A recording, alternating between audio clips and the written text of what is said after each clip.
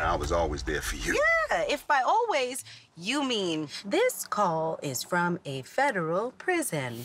This is my story, and I was writing it as I was living it, you know? I knew my dad was gonna get out of prison, and I started writing about it years ago because I was really trying to work through what it was gonna be like to try to establish a relationship with my dad after him being in prison for so many years. And what was it gonna be like to have my son be in a relationship with him? And that was sort of like the starting point for the story. Kerry and Tracy made it clear to me that they wanted to illuminate a situation. They wanted to dispel some prejudices that people have around formerly incarcerated people. And they made it clear to me that they wanted to turn that on its head. It's different this time. This whole thing is different. You have to let him be someone who's never been before.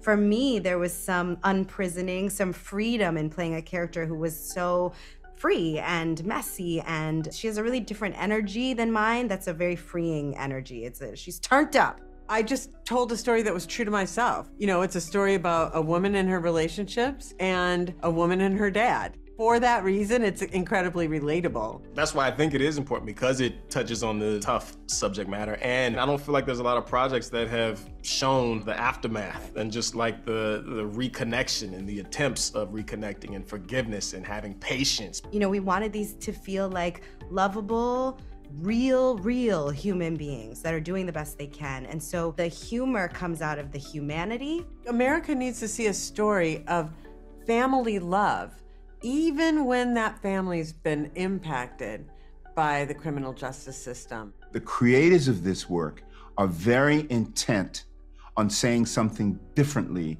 about our experience. We're trying to correct some things. That's why I said yes.